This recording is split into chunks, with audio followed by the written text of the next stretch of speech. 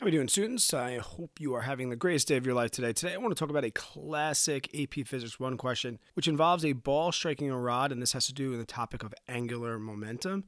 It's a concept and something that you're going to see a lot. So I just wanted to work through some different examples and show you how angular momentum can be used when finding out a ball or a particle that's going to strike a rod. Now, if I have some sort of mass and is moving in a straight line, we know that it has some sort of tangential speed. Now, this tangential speed is what gives it momentum, P equals mv. So it's pretty intuitive that it has some sort of linear momentum, but the fact that it also has angular momentum can be a little bit tricky for kids to understand. Okay, so what we're going to look at today is how a particle moving in a straight line also has an angular momentum as well. And how do we know that a particle has an angular momentum? Well, pretty much what we're going to do is we're going to look at the law of conservation momentum and see what happens when a ball strikes an actual rod. So what I'm going to do is I'm going to draw a pivot point, and I'm going to draw a long rod.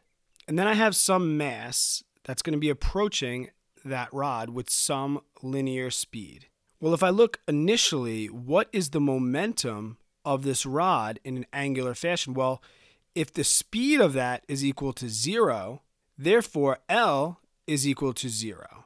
But now after the ball strikes the rod is going to start to spin in a fashion like this. Let's say this is an overhead view and we're like on a frictionless table. So now this thing is going to have some angular speed greater than 0, and therefore it now has a momentum that's greater than 0. So where did it get that angular momentum from?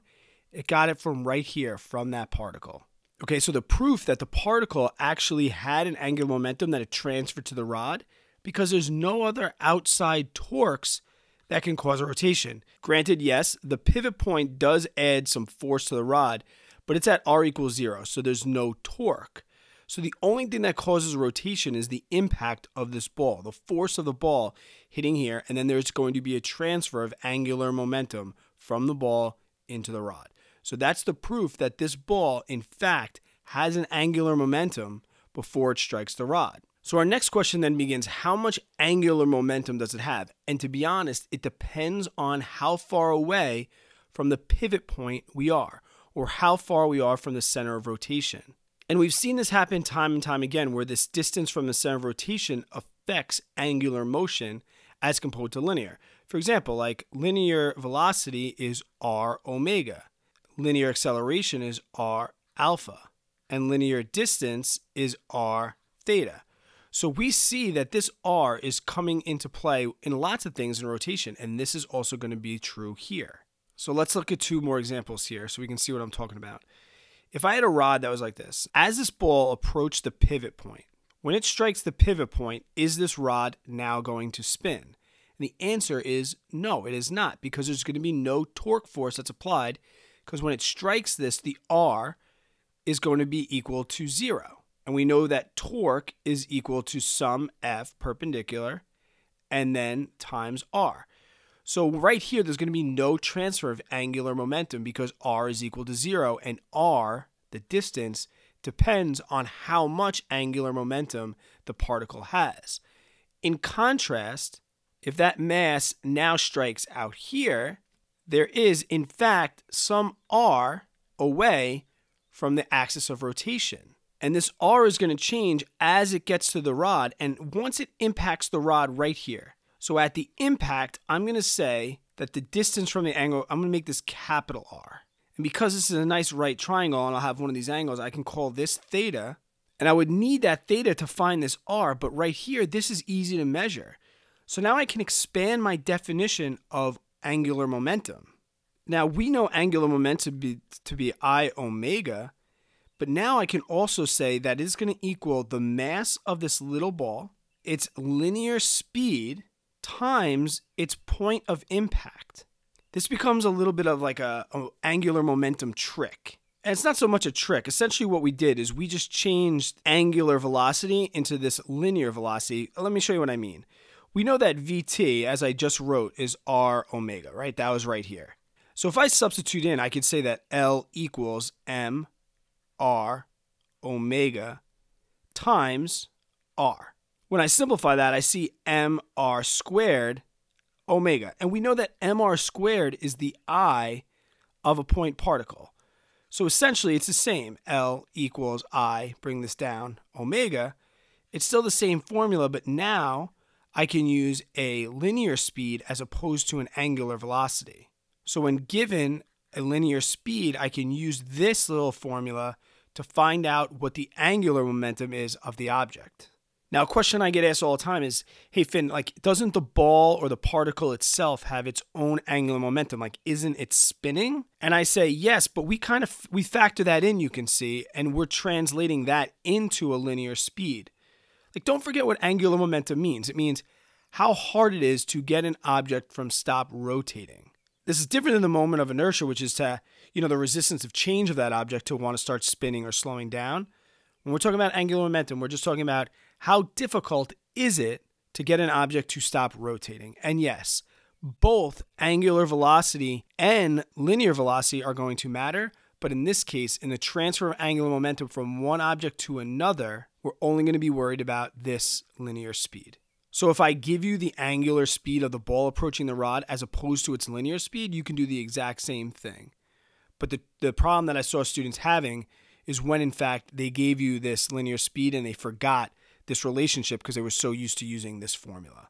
So let's look at an example of using this formula right here in two different ways. So I have a pivot point right here, and then I have a rod. This rod has a mass of 2m, and it has a length of L. You know me, I love to work in variables. A particle with mass m approaches the rod with some linear speed of vt. Now, some other given information that would be in this problem is that the rod has a uniform density. So I can give you that moment of inertia equal to 1/3 mL squared. And I'm also going to tell you that when the ball strikes the rod, it stops. And this just makes the problem a little bit more straightforward. I'll tell you what you're going to have to do if the ball doesn't stop. For example, say it hit the rod and bounced back. We'll get there. So the question now asks, what is the angular velocity omega of the rod right after the collision? So let's start with how we started with every conservation of momentum problem that we've done the whole year, whether it's been linear or angular. We say that the initial momentum is going to be equal to the final momentum. Then we look at how many objects we are. When we did linear momentum, we had 2 carts. Now I have a rod and I have a ball. So what I'm going to need is the linear momentum of the rod plus the linear momentum of the ball, and that has to equal the linear momentum of the rod after plus the momentum of the ball after. Now, initially, the rod has no omega, so that's going to go to 0. And after, I say the ball stops, so that's going to go to 0. So now I just need to work on the linear momentum of the ball equal to the linear momentum of the rod. The linear momentum of the ball, we just solved for to be mv times its impact point, which is now really just going to be L. So I'm going to clean that up, and I'm going to say little m vt L. That has to be equal to the angular momentum of the rod, which is going to be I omega. So now I know students right away are going to say, hey, Finn, how do we know when to use I omega and when do we know to use m linear speed L? To be honest, you don't have to remember this. This is just a trick. If, for example, you didn't, let's say that you went right off the bat and you said that the linear momentum of the ball initially was equal to I omega. That would be 100% okay, because I would then say that, okay, what is the I of a point particle? Well, that's m r squared omega. But we don't know the omega of the ball. We know the v linear. So I know that v linear over r equals omega. So now I can replug this in and say m r squared vt over r. When I cancel some stuff out, I get this goes away and this goes away, and voila. We just have m r v. And this r is just the impact point, which is going to be L. So we see that this MLV, even if you started with the original I omega, you would have gotten to where you need to go. This is just, I kind of just skipped all of this when I know that for this interaction, when I'm given VT, I know I can say MVTL. To be honest, going this route right here is always a good idea because, you know, there's less like to make mistakes. But I just want to show you that it does not matter if you go right to this when you're given the linear speed of an object. So now I bring this up here. I say that I have m, v, t, l. The I was given as 1/3 m. Now, what's the m of the rod? Well, the m of the rod is 2m. So I'm going to say 2m. L squared. This term, that's your I right here, which is really just I of the rod after. And then some omega final, this is what we want to solve for. So I really know that this is 2/3. I'm going to multiply both sides by 3/2 to get rid of that. Start to clean this up a little bit. We see 3/2 mvt L equals ml squared omega. Divide both sides by ml squared. I see that omega final is going to be equal to 3/2 that vt over L. Now, I told you that this thing stopped. Now, what happens if it didn't stop? Well, the only thing that would be different if this thing didn't stop, like let's say it bounced back with a speed of like vt or 1/2 vt. Okay, the only thing that would change is you would still have the same momentum before, v, t, m, r, and you'd still have the same IW of the rod, but now you would just have some m, v, t, r of the ball. So you just add this term here where you'd have m of the ball. This would just become 1/2 vt, and that r at the impact would still be L. That's the only thing you would do if it was not stopped. Now let's look at one more example where I actually use numbers and I don't use variables so you guys can actually solve for something. Let's look at a bullet. We'll say that bullet has a mass equal to 20 grams. And it has a linear speed that's equal to 330 meters per second. It is going to embed inside this rod. The rod has a uniform density and it's initially at rest. The I of this uniform density rod is 1/3 ml squared. It has an L equal to 2 meters, and it has a mass, capital M, equal to 5 kilograms. So in this example, so I don't screw up my M's, I'm going to use lowercase m and a capital M. And I want to know what is going to be the final speed of this rod and bullet system after the bullet embeds inside the rod. So this is similar to the mega mass problems that I did earlier in the year when two cars stick together. So now because there's no outside forces giving torque to this system, I know that momentum is going to be conserved. So if I look at the total momentum before, right, I'm going to have the momentum of the bullet plus the momentum of the rod. Now all this needs to be equal to the momentum final, which is really going to be the momentum of the bullet plus rod system. Now in this example, I won't use that MRV trick. I will start right from what we traditionally know momentum to be. So I'll say IB times omega B plus the I of the rod, omega rod. That needs to be equal to the I of the B plus the I of the R times the final speed. So this, once again, just like linear, when the two cars stuck together, we took their masses. The moment of inertia acts a lot like mass when it comes to rotation. Now the I of the bullet, it's acting as a particle, so it is going to be mr squared, and that gets multiplied by the omega of B. But once again, we don't know the omega of B, but I know that Vt equals R omega, so omega equals Vt over R. So I can now multiply that by Vt over R, plus the initial momentum of the rod, which is going to be 0 because it had no speed. That's going to be equal to mr squared plus 1/3 ml squared times omega final.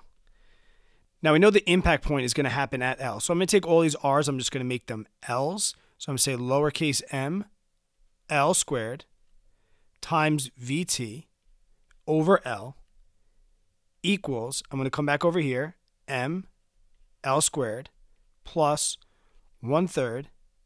This is the rod, so I'm going to say that's capital M, so I don't confuse them, L squared. That whole term is going to be omega final. I can cancel this L with this. Then I'm going to divide this whole term up here by this, and I'm going to say that omega final is equal to ml Vt, that's given up here, divided by this whole bottom term, m L squared, plus 1/3 capital M L squared. I can now start to sub in 0.02 kilograms, because I had to convert that from grams, times 2 meters, times 330. That's going to get divided by 0.02 times 2 meters squared, plus 1/3, 1/3 5 kilograms, times 2 meters squared. So on the top, I get 13.2 radians per second. On the bottom, I get 0.08 plus, 20 over 3. So I get 13.2 divided by 6.7. And that gives me an answer of 1.97 radians per second. And that's how you'd solve for that. Guys, if you have any questions about this stuff, just leave them in the comments below.